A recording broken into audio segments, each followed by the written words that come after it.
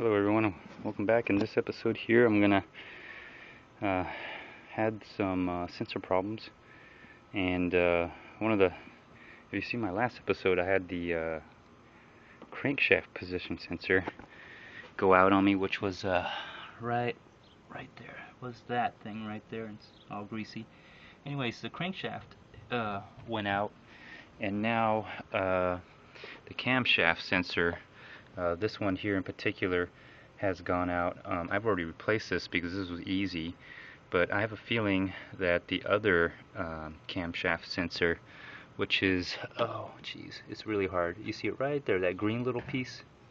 That's the other camshaft position sensor, and so I decided to go ahead and replace both of them because basically the crankshaft, the left front camshaft has gone out, so I have a feeling this other camshaft position sensor here is probably going to go out, so I'm going to go ahead and replace that.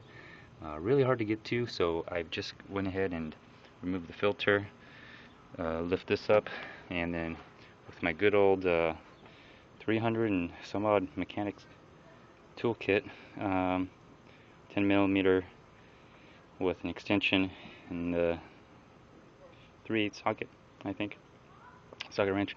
So coming in handy, still paying for itself. So I'm gonna go ahead and try to replace that, and that should be really easy.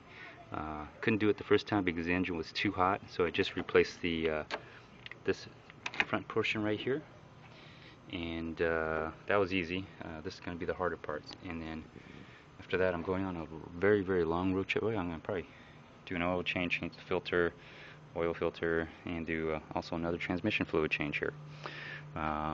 Anyways, I'm not going to record all that. I'm just going to record this cam sensor right there. That, I don't know if you can probably see it. That little green, there it is. That green thing right there, and that's on the back side. So I'm going to try to get to it and cut back in. Bye. All right, everyone, welcome back. Took a little effort to finally pull this out. Had to use the very long screwdriver here again, and part of the 300 and some odd mechanics toolkit.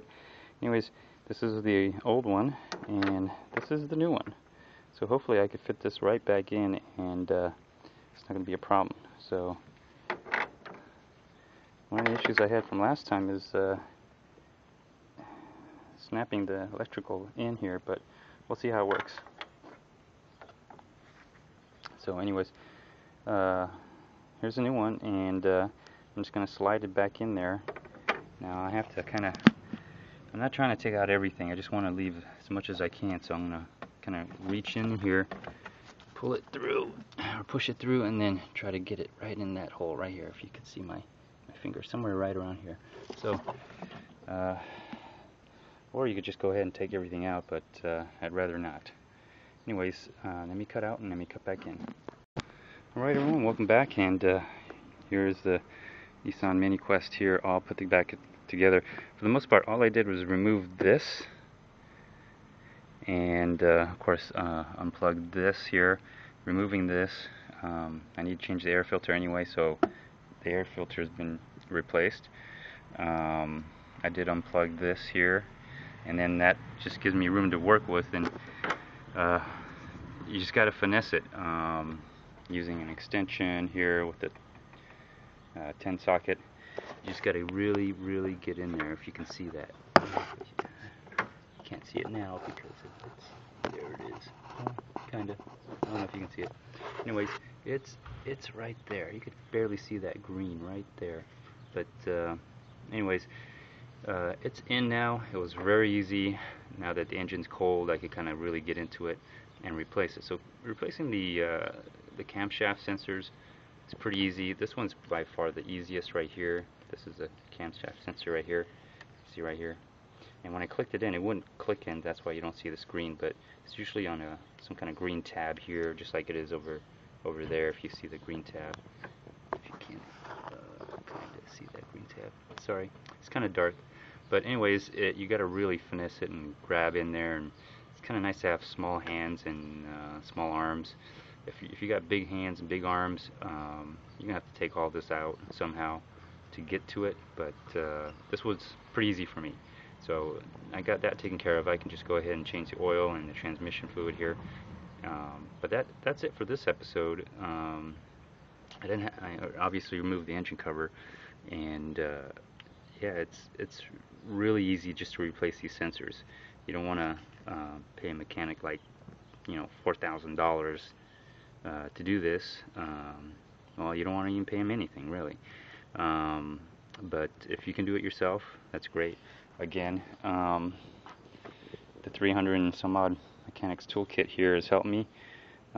These are the tools that I've used. This is the old sensor here.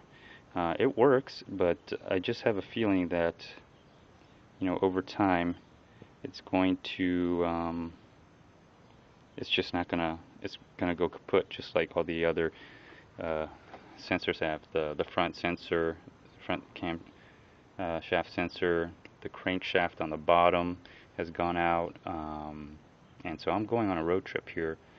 Let me see, where am I going?